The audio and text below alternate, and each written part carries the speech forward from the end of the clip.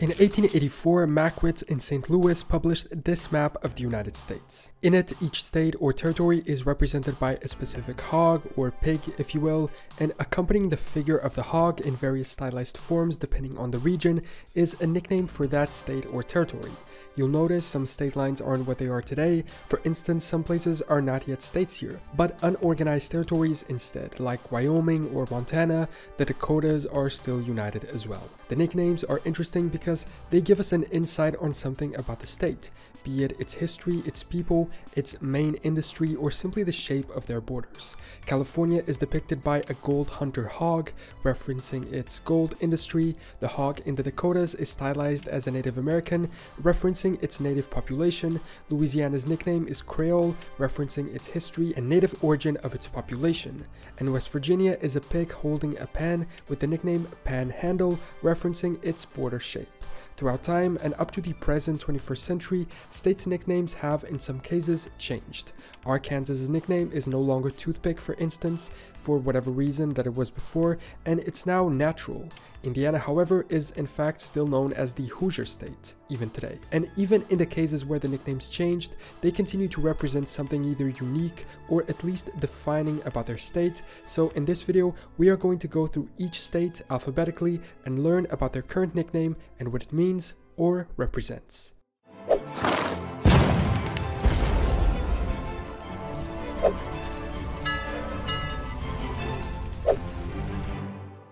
As a reference, and in order to provide full credit, I am using this fantastic stylized and illustrated map made by Saving Spots, which is a CashNet USA website. I'll post a link to their article in the video description. In addition to the really cool illustration they made, they also categorize each state's nickname by color, depending on what those nicknames refer to in each case. Those in orange have nicknames referring to history, in pink to animals, in green to the state's nature, in pale blue to the region's geography, in dark blue to culture and or language, and in light blue to climate or weather, and in yellow to specific crops grown in agriculture in that state. So now let's go one by one and actually learn why they have these nicknames and what they mean. First, Alabama, which has a few nicknames, but the biggest one seems to be the Yellowhammer state.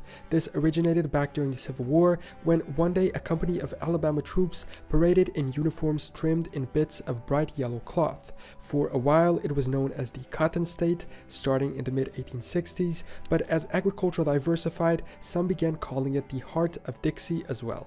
Alaska's nickname is sort of self-explanatory. It is the last frontier. It's the largest state in the US by area, and oddly, it still has unexplored territory, being the last frontier of the country as once the Wild West was too. It's also the northernmost and easternmost border, so the nickname works in both ways. Arizona's nickname is the Grand Canyon State. Not much to explain here either. It's home to most of the Grand Canyon, and so they chose this fantastic natural landmark to be what the state is known for. Arkansas's nickname is, like I mentioned at the start, the natural state, referring to its geography, mountains, forests, rivers, and farmland. The one I mentioned at the start, the old nickname of the toothpick state, refers to the early custom of men carrying large belt knives or daggers as a complement to their firearm. California's nickname is still the Golden State because of its long history with the gold rush that led to the settlement of the region and snowballed into making California what it is today. Next is Colorado, and its nickname is the Centennial State. This is because their statehood came exactly 100 years after the signing of the Declaration of Independence by the initial 13 colonies. Connecticut's nickname is the Constitution State, and this is because they claim that the fundamental orders of 1638 and 39 were the first constitutions ever written. It may cause some confusion because the actual US Constitution was mostly written in Philadelphia in the state of Pennsylvania. I would argue they could maybe change Connecticut's nickname to avoid this confusion. They have an additional unofficial nickname, the Nutmeg State, because its early inhabitants had the reputation of being so ingenious and shrewd that they were able to make and sell wooden nutmegs in place of real ones to trick their customers, but maybe that's not such a good thing to brag about. Delaware's nickname is the first state because it was, in fact, the first of the 13 original colonies to ratify the US Constitution. The map also calls it the Diamond State, which comes from Thomas Jefferson's supposed description of the state as a jewel among others due to its strategic location on the eastern seaboard. Florida's nickname is the Sunshine State. You'll know this if you've seen some of their license plates. It obviously refers to its sunny weather and beach-like climate. However, from a meteorology data standpoint, they are not the sunniest state, being surpassed by Arizona, California, Nevada, New Mexico, and even Texas. But then again, this is a nickname, not an official title. Plus, when you think of Florida, you do think of beach. The map does, however, call it the Everglades State, a region of Florida that is famous for its tropical wetlands and crocodiles. Georgia is known as the Peach State, as is mentioned in the famous Justin Bieber song, where he states, "I get my peaches out in Georgia." The state does in fact grow peaches, but they are not their biggest crop. In fact, the choice goes further back and has to do with the South's effort to rebrand itself from being cotton producers due to the connotation that those plantations had with slavery, but they were grown back then too, as they matched cotton's down and growth season. Farmers saw peach cultivation as something refined and European, and the craze for all things Oriental at the time, where peaches came from, contributed to the choice of the fruit. Hawaii's nickname is the Aloha State, which comes from the Hawaiian native greeting and term, perhaps a reference to their former sovereignty and different native culture. From an etymology point of view, the term derives from Proto-Polynesian and dates back to the early 1800s. When broken down, the literal translation of the phrase is alo, meaning presence, and ha, meaning breath. Together, it would be the presence of breath or breath of life. Next is Idaho, and its state nickname is the Gem State. This is because of the presence of many gems and minerals in it. Initially, the name Idaho itself was thought to have been a Native American word meaning gem of the mountains, but it has since been discovered that that was a lie. Moving to Illinois, the nickname is the Prairie State. According to the state's Department of Natural Resources, this is because of its geography and existence of many prairies.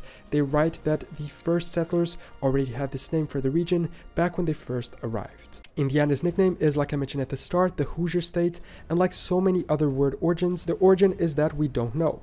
The Indiana Historical Bureau traced its first usage to the 1830s to a poem called The Hoosier's Nest, but it refers to Hoosiers as an entity, a type of person or being. One theory says settlers who were knocking at the door frequently asked who's here. Another says the Indiana Rivermen were called Hushers because of their success in brawling.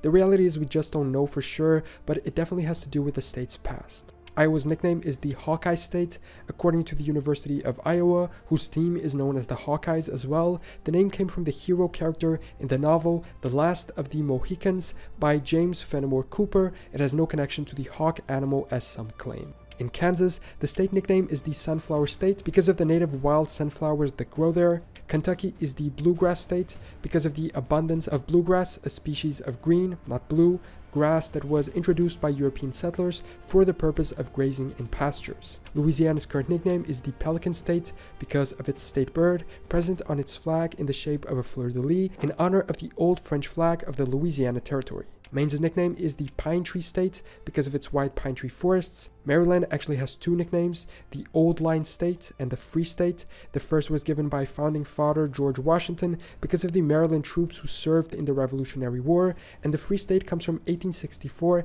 after the state abolished slavery. It wasn't the first to do so though. That was again Pennsylvania. I guess other states just steal nicknames from them all the time. Staying in the Northeast, Massachusetts' nickname is now the Bay State or Old Bay State, simply because, well, it has a lot of bays. Massachusetts Bay, Buzzards Bay, or Cape Cod Bay are examples of that. Michigan's nickname is the Wolverine State because the famous X-Men character is from there.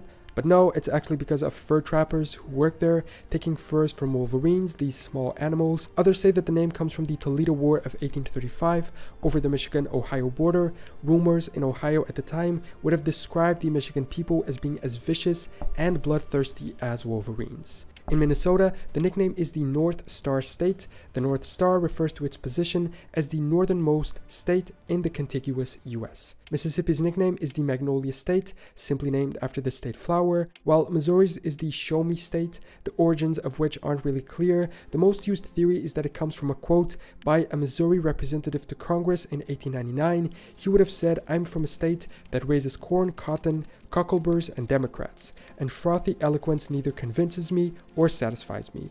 I'm from Missouri, you have to show me. Montana's nickname is the Treasure State because of its valuable minerals, gems, and precious metals, all of which have been mined there throughout their history. Nebraska is the Cornhusker state, which comes from a method of harvesting corn by hand. Before 1945, they had another one, which was the Tree Planter State, because the state was founded on Arbor Day in 1872. In Nevada, the nickname is the Silver State, contrasting with their neighbor California, which is the Golden State. In 1859, a massive deposit of silver was discovered there. And actually, New Hampshire's nickname is the Granite State, because of its granite quarries. New Jersey is the Garden State, since the economy of it was mostly based on agriculture. Today, only 15% of its territory is farmland. Land of Enchantment is New Mexico's nickname since 1999, but its origin actually dates back to 1906 from a book about the state written by author Lillian Withing, which had this as the title. New York is the famous Empire State, and it's not because New York City is home to the famous Empire State Building. That's the other way around.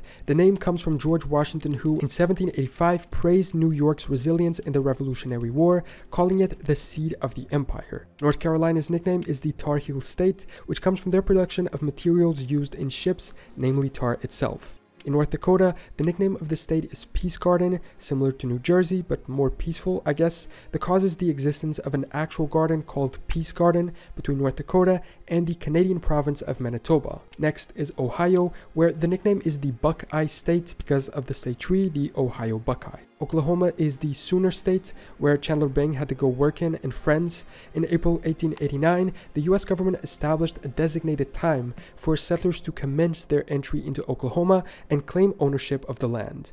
Those known as Sooners were the settlers who arrived on the land prior to the officially designated time.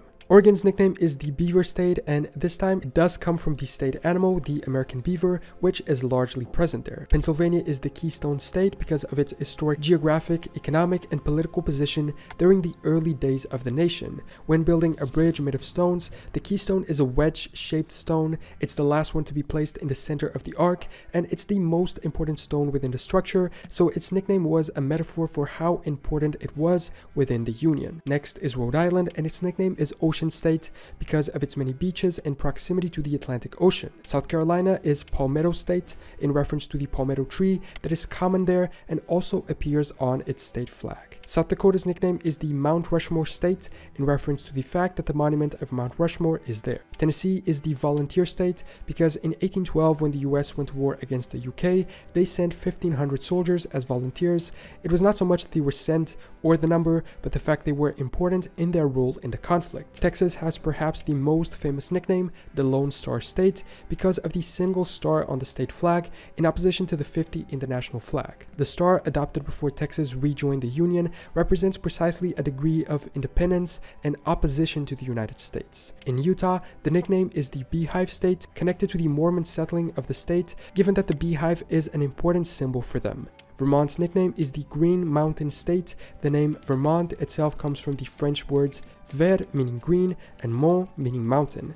When Vermont was briefly independent as a country, they used this flag called the Green Mountain Boys flag, which was also the name of their local militia. In Virginia, the nickname of the state is Old Dominion because the state was England's first colony in North America. Washington is known as the Evergreen State because of its many evergreen forests. West Virginia's state nickname is the Mountain State because it's the only state in the US which is completely within the Appalachian Mountains region. Wisconsin's is the Badger State, referring to not the presence of the animal in the region, but rather an association with lead miners in the 1820s. Prospectors came to the state looking for minerals, but they had no shelter in the winter, and this forced them to live like badgers in tunnels in the mountains. And finally, Wyoming is known as the Equality State because it was the first state in the Union to grant women the right to vote. So, those are the current nicknames of all 50 of the US states. Which nickname is your favorite, and would you change any of them? Let me know in the comments.